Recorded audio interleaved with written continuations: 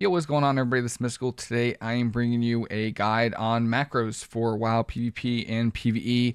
The goal of this video is to give you enough knowledge about macros and everything you're going to have to know about it to hopefully make your own, right? Because one of the most confusing parts, if you're a new player, or even if you're an experienced player, is macros. They are super important for any high-rated or even low-level arena or PvE. So with that said, let's jump right into the video.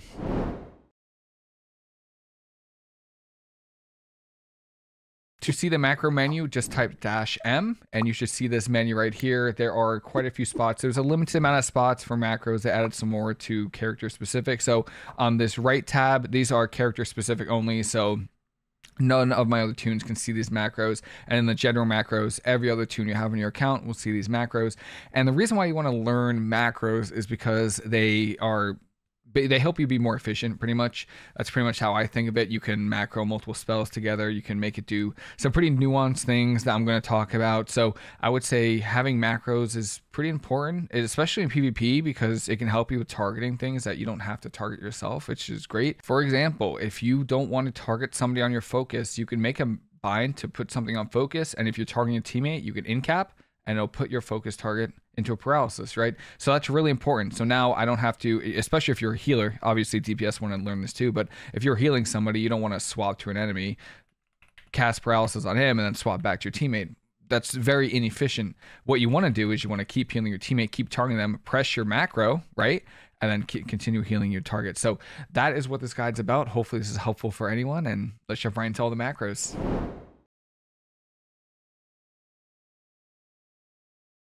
All right, so I'm going to start with the most basic macro that you can make, and that is just a dash cast macro right here. So hashtag show tooltip just shows what spell you want to show on your action bar, and then you do dash cast for whatever spell you want. So right now, this is going to do, all it's going to do is it's going to show Kraken Jade Lightning on my action bar and then cast it, right? So I put down my bar, I press it, shows Kraken Jade Lightning. That's fantastic. Now, what you can do and what you see a lot of PvPers and PvEers do is they can track cooldowns for a different spell, but still use the same spell. So for the show tooltip, you could use it for any spell. So if I wanted to track leg sweep, right, I would just do hashtag show tooltip leg sweep, and then it would still cast Kraken Jade Lightning. But now my macro updates, right, I can now track leg sweep, but I'll still cast Kraken Jade Lightning. So that's why you'll see a lot of PvPers and PvEers, a lot of players will have multiple spells on their bar. That's because it's just easier for them to track cooldowns.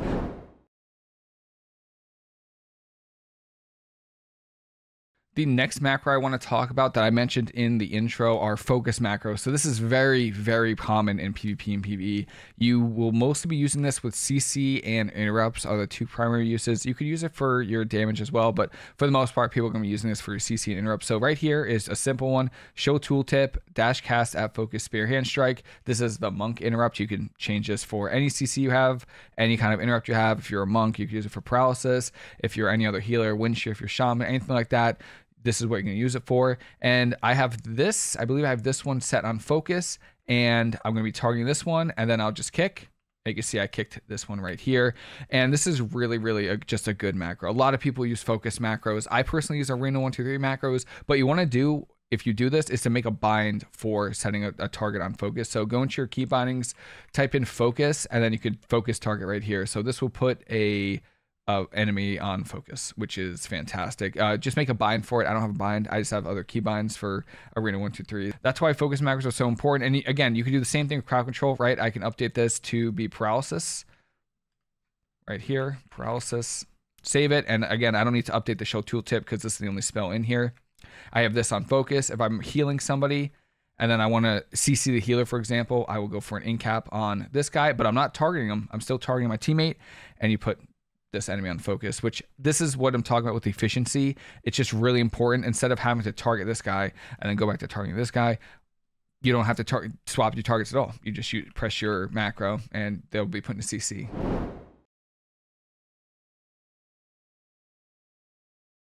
The next macros I want to talk about are Arena 1, 2, 3 macros. I've mentioned it a few times. It's the same thing as a focus macro, except instead of it being on focus, it's on Arena 1, 2, 3 enemies. So if I just do S Arena and test it, this right here is Arena 1. You can see Arena 2 and Arena 3. And if I press my paralysis for Arena 1, it's going to use paralysis on this. And same with Arena 2 and 3. I like, those are the macros that I enjoy. It gives me more flexibility, right? Focus is nice, having a focus target macro, and that's great. And I do have one for paralysis that I use from time to time.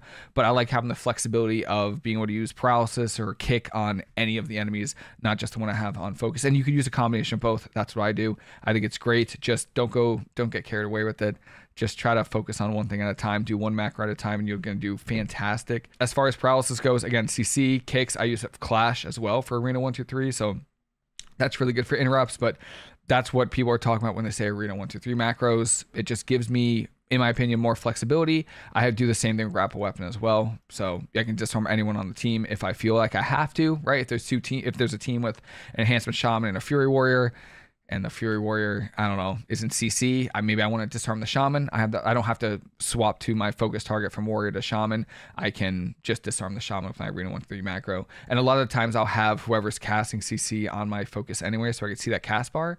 So that's why a lot of the times I like using the Arena 1, 2, 3 macros. But that is it for Arena 1, 2, 3s and focus. Those are the two primary ways you're going to be using your binds. But I want to talk more about little keywords that you're going to want to add to your macros when you're making changes to them.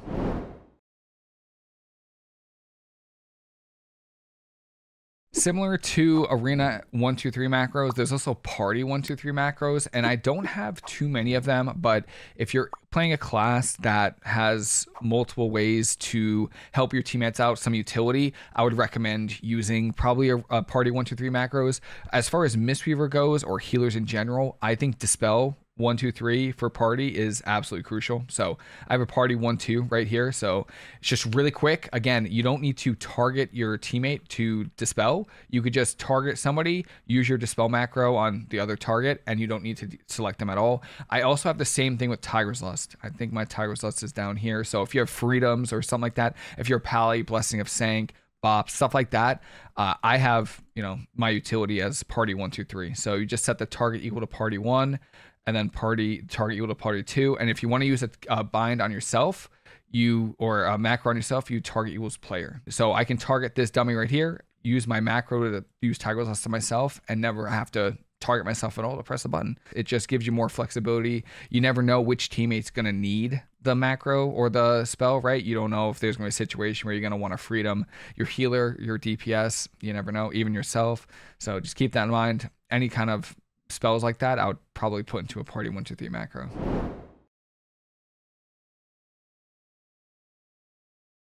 The next concept that really isn't a macro, but it's just a way to change your macros, are modifiers. So these mods allow you to, depending on what modifier you're pressing, will change the spell. So for this one, if I'm holding shift, it's going to cast Vivify. If I hold alt, it's going to use Renewing Mist. And if I'm not pressing either, it's going to use Envelop Mist. And you can see when I add show tooltip, it's going to change on the action bar. So right now, since I'm not pressing anything, it's going to show as Enveloping Mist, which it should if I press the bind. It's Envelop Mist. If I hold down shift, which is my Vivify, it changes spells right here. So if I hold down shift and press the button, it uses my Vivify. And if I hold down alt, it changes to Renewing Mist. So this is a really, again, a very, very good way to organize your spells, save key bindings.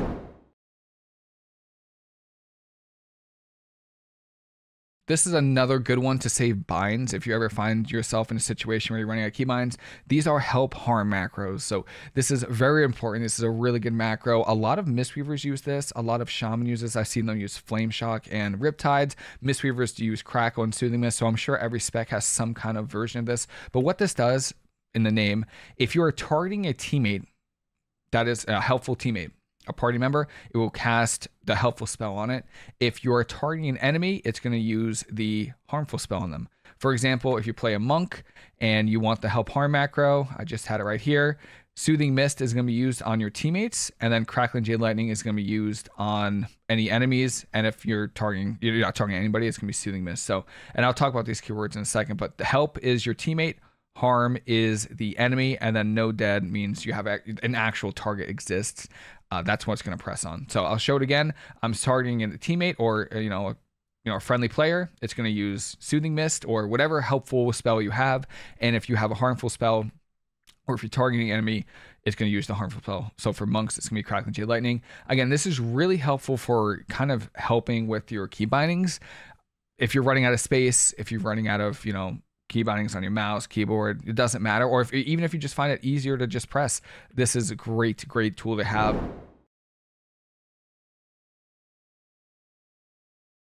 At cursor macros are also a great macro to have if you find your spec has a few spells that you need to place on the ground. Monk has that, for example. As you can see our statue right here, you have to click it and then click it a second time to place it on the ground. What an at cursor macro does is it puts whatever spell you need to place down immediately. So if I just spam this, I don't need to press a second time. It just puts it straight on the ground. Same thing with Ring of Peace. I don't need to click Ring of Peace and then place it on the ground. I just, wherever my cursor is, Ring of Peace will go. So I like them a lot.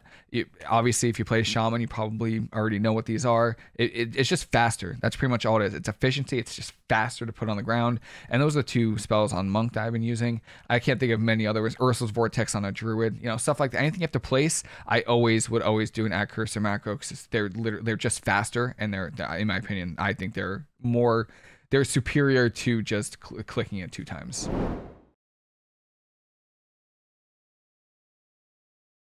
Another keyword that you're probably going to want to use, not so much in PvP, but in PvE, I use them a lot, and that is mouse over. So mouse over means wherever your mouse is. It's very similar to cursor macros, where wherever your cursor is, it'll use it. If I mouse over a friendly player, it's going to use my spell. So if I mouse over this player, it uses Renewing Mist on them. And if I'm not targeting anybody, it will use Renewing Mist on whoever I'm targeting. So mouse over is really common in PvE. In PvP, I've seen people use mouse over macros for like banish pets if you're a warlock. Those are really the only situations where I've seen that happen. Outside of that, you really don't want to use mouse over macros too much, just because they take away from your focus on what's going on during the arena match. You're too focused on where your cursor is, where you're not going to be paying attention to who's in front of you or what's going on around you. So just keep that in mind. Again, if I'm targeting this guy right here, but if I mouse over and use my bind here, it's going to put Renewing Mist on this player right here. Very helpful. I use it a lot in raiding just because there's so many players. I don't want to keep selecting like all 20 other different players.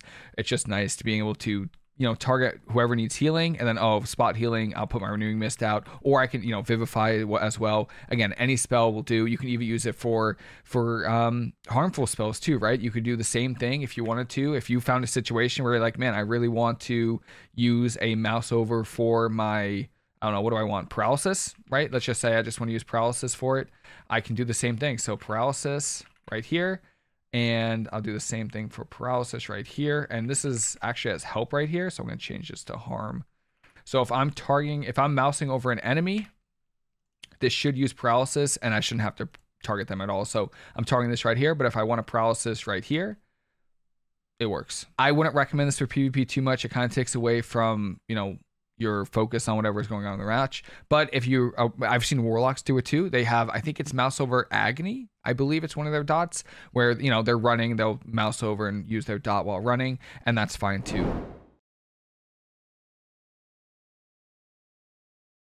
All right, this is a fun macro. This is a cast sequence macro, and I have very little experience using them. I have never used a macro for cast sequence, but what it does is when you press the button, it's going to show as a different spell. So for example, the macro that I have set up for cast sequence is for my Thunder Focus Tea into an Envelop Mist right here. So cast sequence is, right now, I'm going to press Thunder Focus Tea is what it's going to show. And then it's going to show Envelop Mist for 15 seconds. And then after 15 seconds, it's going to reset to Thunder Focus Tea. And then that's the button I can press. I do not use this very often. I can't think of many situations where you'd use it. Maybe it's good for like a one-shot Swifty macro where you're just mashing one button. That's what a lot of those macros where you just smash and you just kill something. That's normally what these are. Normally it's a cast sequence. So I will show you that real quick. So I press this over. This is the bind right here. This is the macro. It's going to be my Thunder Focus Tea. And it's going to show up as Envelop Mist as my next button, my next spell to press. You can see it's Envelop Mist, and then it goes back to being Thunder Focus Tea after 15 seconds. So handy macro. It's good. I don't use it in PvP or PvE. I can't think of many scenarios where you would want to press this, but maybe someone has found really good ways to use sequence macros.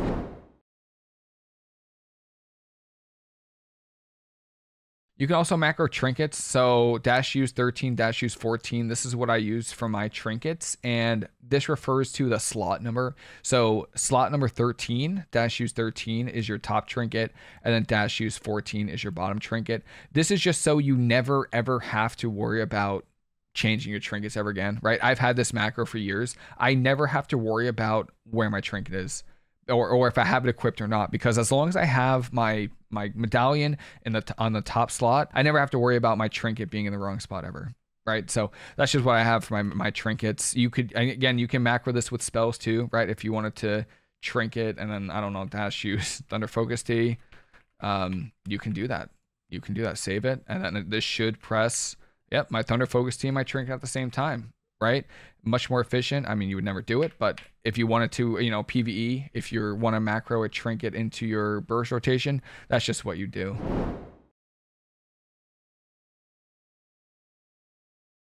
This one's pretty cool. So you can macro the talent loadout and the set that you want to use for whatever situation. So for example, I do PvE in threes, right? If I'm in my PvE set, right? What this macro does is it's going to equip set 3v3. So I name this 3v3. It's going to equip it.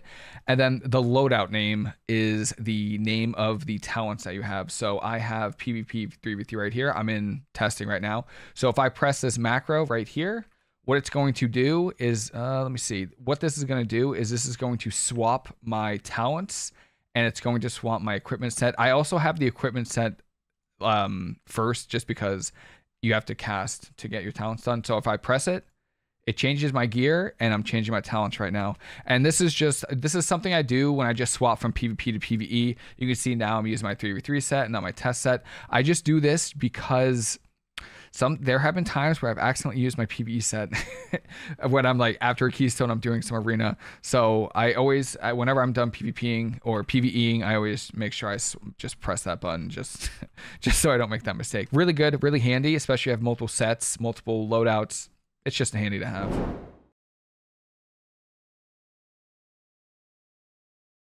Another really important macro is the known command, and this is a really good one. This is mostly for choice nodes in your talent tree, and I use this, if you're a monk, for example, I use this on a choice node with Song of Chi-Ji and Ring of Peace, these two right here. So what this does is this will cast Song of Chi-Ji if I know Song of Chi-Ji, or it will use Ring of Peace if I have Ring of Peace learned in my talent tree. Also, I add an @cursor argument, right? We talked about that.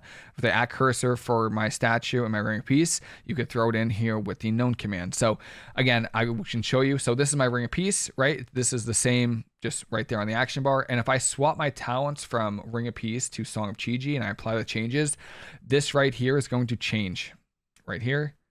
Boom. And it changes the Song of Chi-Ji. So I use this a lot for, same with Chi-Ji and Yu'lon, just so, you know, you never have to change it or anything. Same with the Revival and Restoral. So pretty much any choice node where you feel like you're going to be swapping fairly often, when you don't want to keep dragging onto your action bar, I just use the known command. You never have to worry about it. Just more efficient, and I don't really like to, you know, spend time in the starting room swapping my action bars and dragging onto the action bar. There's no point. Just use the known command and you never have to worry about it ever again.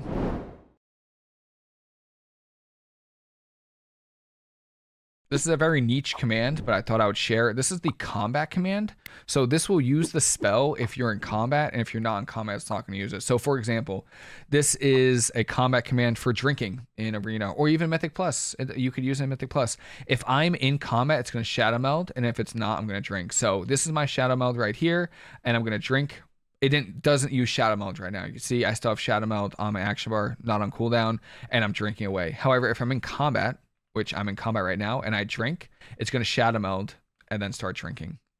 So that's a pretty good that's a pretty good macro if you're a Night Elf and you find yourself, you obviously don't want to waste Shadow Meld if you don't have to.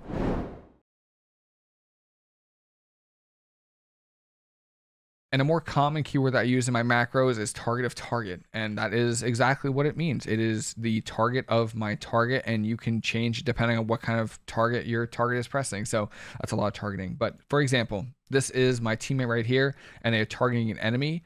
This Crackling Jade Lightning will target an enemy. Similar to the Crackling Jade Lightning macro, where if my target is targeting the enemy and it'll cast on them, I have the same thing for Zen Sphere too. So if the target of my target is an enemy, it'll put Zen Sphere on them. It just helps with decision making and making it just faster. This way I don't have to swap from this guy to this guy. I could just press my Zen Sphere on my teammate and I never have to detarget at all. That's the beauty of macros. It's just faster. It really is just faster. You're trying to make things faster. You make a decision and you want to be able to do it as fast as you can, and that's why I like them so much.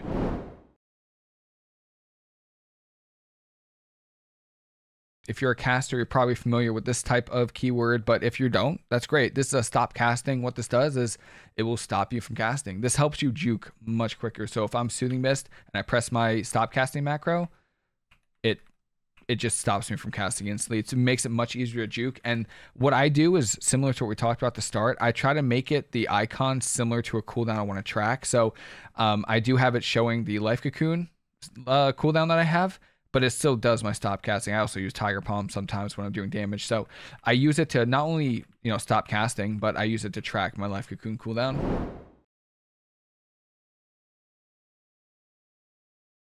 If you are a pet class like a hunter or a death knight or a warlock, you can also macro your pets spells as well. So if you play a hunter, for example, and Master's Call is given to your pet, you can use it just the same way as your other spells. You can make it so it targets a party or an enemy target if it's a harmful spell, but this is a helpful spell. So this is for Master's Call Party 1, Party 2, and you can use it for yourself, or you can just target yourself and press it. But yeah, you could use your pets as well for macros. I think a really important one for hunters is, or for any kind of pet class, is to have a pet attack in whatever your primary spell is.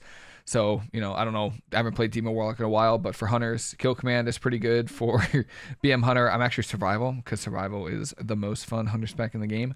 But this will make it so your pet attacks whoever you're attacking. So you could see them dash across from side to side, because in the macro, even though the spell is on cooldown, the other parts of the macro still work. So that is pretty important, again, if you're playing any of those specs that rely on pets.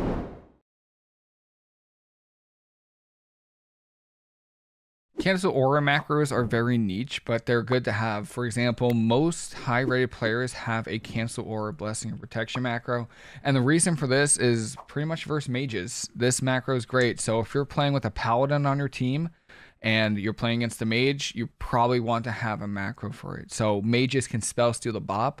You don't want that to happen. You don't want to give them a way to be immune to physical damage. So usually if I'm playing with a rep Halley, they'll bot me, and then I'll try to cancel the blessing of protection instantly. You can change the blessing of protection for anything. I can't think of many other spells that you'd want to cancel the aura for. I really can't think of any spells, at least on monk or healing in general. So if anyone has any examples of another cancel aura that they'd use, would love to know. But this is the most important one in my opinion. Just make sure you have a way to get rid of bop when you're playing against mages.